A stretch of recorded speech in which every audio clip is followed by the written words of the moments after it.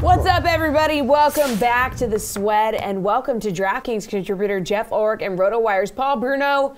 Fellas, here for NHL Morning Skate. So we need you to preview tonight's 6-game NHL slate from a DFS, and we'll get into some sportsbook perspective, too. So let's start with who your favorite center is tonight. Geoff, who you going with?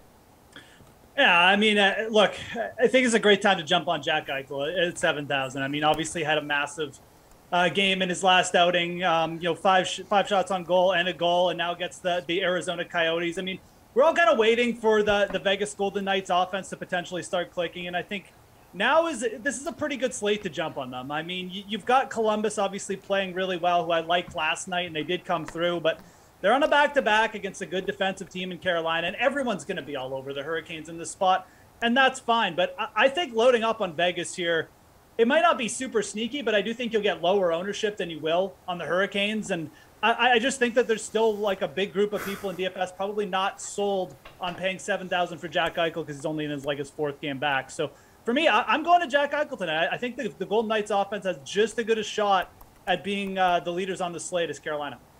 All right, Paul, who are you going to at the center position on this NHL slate? I'm right with Geoff. Without repeating all the narrative that he just explained, it makes total sense. We're all waiting for that breakout effort, and he seems primed for it in a very nice matchup. I think the case can also be made for Sebastian Aho, who's a bit of a higher floor play, I would say, with a point per game, 28 shots on goal in his last 10 outings. But the guy that's a sneaky good value tonight is Anze Kopitar, a $6,200 price tag. He's got 47 points in 51 games. That tells you he's a model of consistency. 11 points in his last 10. That, too, is a very high floor, and it's a cheaper price. So that might be where I'm focusing tonight. Best winger on the slate, Paul? Who are you going with?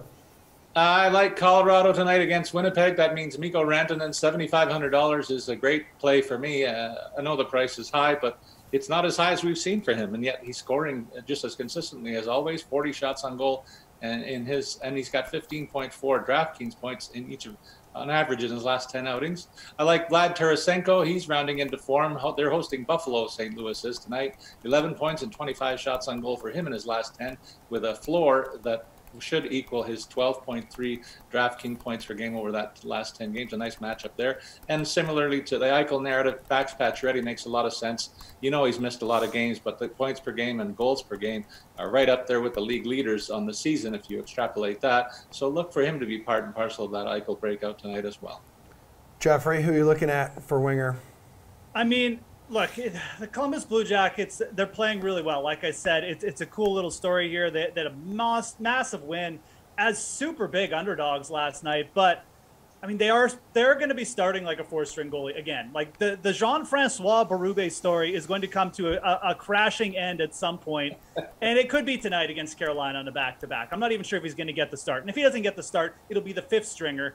So, Andrei Svechnikov, at under 7K in this matchup is just like, I think you just put him in. You get some exposure to the Carolina offense, and I think Svechnikov is the best way to do it. He's only 6,800, which is massively underpriced considering this matchup.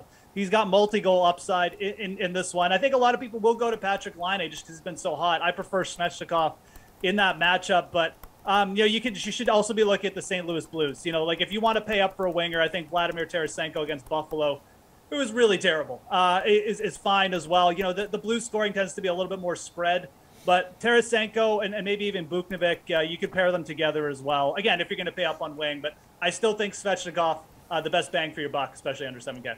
All right, Geoff, who are you paying up for on the blue line? Cale Makar, the most expensive defenseman at 7,100.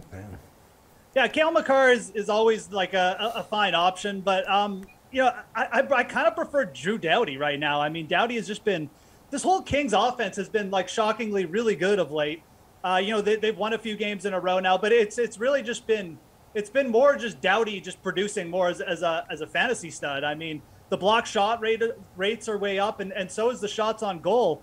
It's kind of like vintage Drew Doughty right now. Averaging well over 4 block shots on goal per game, and the power play for the Kings has improved a lot of late too. So.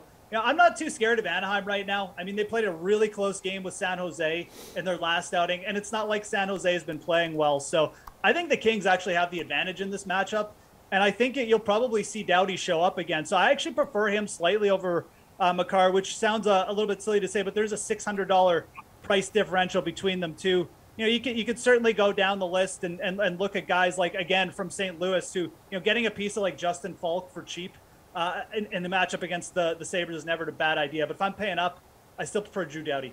All right, Paul, who are you paying up for on the blue line? Well, once again, we're singing from the same hymnal, Geoff and I. So I agree that Stouty is the guy that stands out among the high end. When you consider particularly, he's actually outperforming Makar and Pietrangelo over the last 10 games. So he's got a nice matchup tonight. And I still expect the other two guys to have higher ownership. So it's the play to go with tonight. There's no question. And I normally give you more alternatives, but he's a screaming hot option for me here. Paul, value play, your best one, your favorite one, the one you were absolutely in love with. Well, I got a handful of them, unlike the one pick on D. So I'll go through them quickly. Braden Shen centering the second line. It's the top scoring unit in St. Louis of late, and he's been on fire with 7 goals in his last 10 games. Only $4,100 for that. Jesper Bratt is holding a hot hand for Jersey, coming in at $4,700, playing right wing on the second line there. And he's got 12 points and 27 shots on goal, good for a 12.6 DraftKings points per night over his last 10 outings. In the same game, go to the other side of the ice. Dylan Strome in between DeBrincat and Kane looks like a very nice play. He's playing his best hockey maybe of his career with 9 points in his last 10 games played. I'd like to see a shot total a little higher than it shows, but dishing the puck to the other shooters is going to get him big points too. And finally, Chandler Stevenson, the guy that's playing wingman to the two big guns we've talked about in Las Vegas, brings down the average cost of stacking that line when you consider he only cost $3,700 tonight.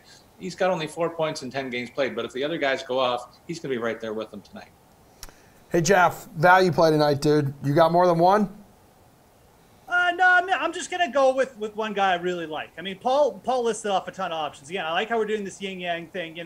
One guy gives a bunch of picks, the other guy agrees and kind of just keeps it short. I'm going to keep it short with Ivan Barbashev of the St. Louis Blues. He's only $3K. He went through a bit of a pronounced just point scoring drought, but he's still getting, some power play time, some time with really good offensive players. And I think that's the big thing with Barbashev. When he gets put in these roles alongside other good offensive players, he'll produce. He came through with multiple points in his last game.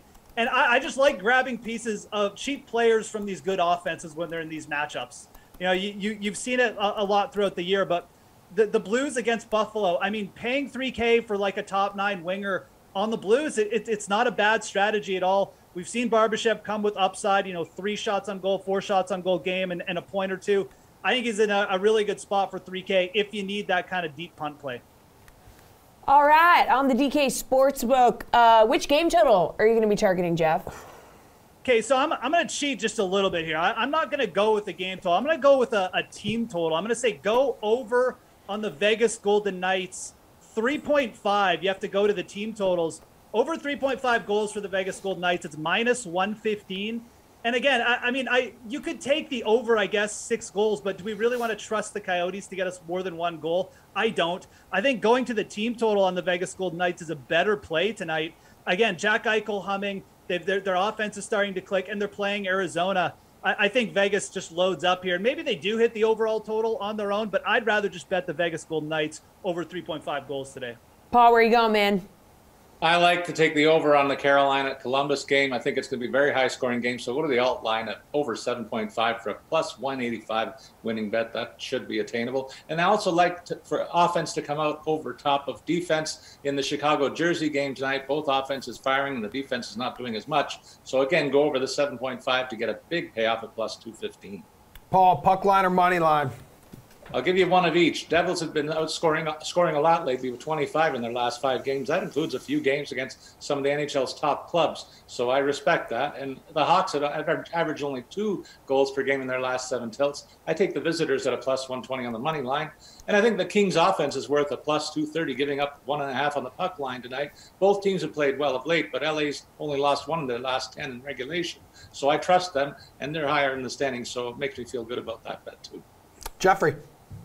Yeah, there's a lot of just big favorites tonight where we're really paying to take the puck line even. I mean, of the group, I'm looking at Colorado, St. Louis, even Carolina. We're all looking at under plus odds just to take them to cover the puck line. I prefer Vegas, though, of this group. Minus 105 to cover the 1.5 puck line.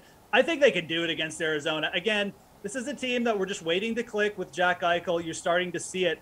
The Coyotes just aren't going to put up any resistance here, in my opinion. So I like Vegas to cover the puck line, and I'm with Paul on the Kings, too. I'm just going to take them straight up on the money line, -110. I'm fine with that. The Ducks, they have like one good win in their last 7 games. Again, they struggled against the San Jose Sharks. We're really lucky to pull out a shootout win there. I think the Kings can come in and grab another road victory. They've been very good on the road of late, too, so I do not mind those even money odds on the Kings either.